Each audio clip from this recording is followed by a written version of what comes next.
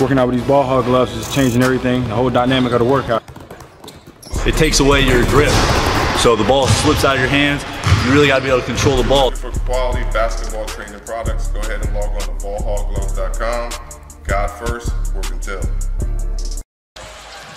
Young whips a pass to Gallinari. Herter. Good closeout by Ball, but Hunter's left wide open.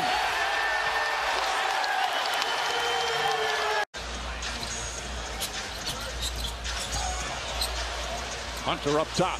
Herter, another three. That's three already for Herter. 3 for 3 from downtown. It's a 10-point lead. 1%? 0%. 0, okay. I think he understands what you're saying, but I wouldn't want to give you credit, so I delay my decision. Gallinari knocks down the three. 5 on the shot clock. Young on the drive. Nice feet inside. Oh, and a gorgeous pass. Hunter finishes it off.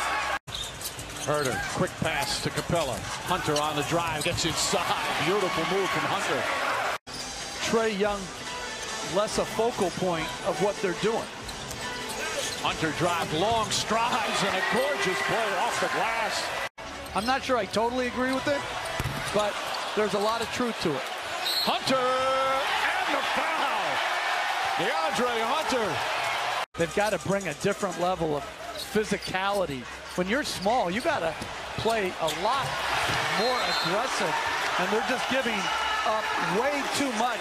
He was 6'6" and 1 year led the entire NBA in offensive rebounds. Hunter, the runner, banks it home again. How about Hunter? Trying to fight over screens. There's a double team. Herter looking.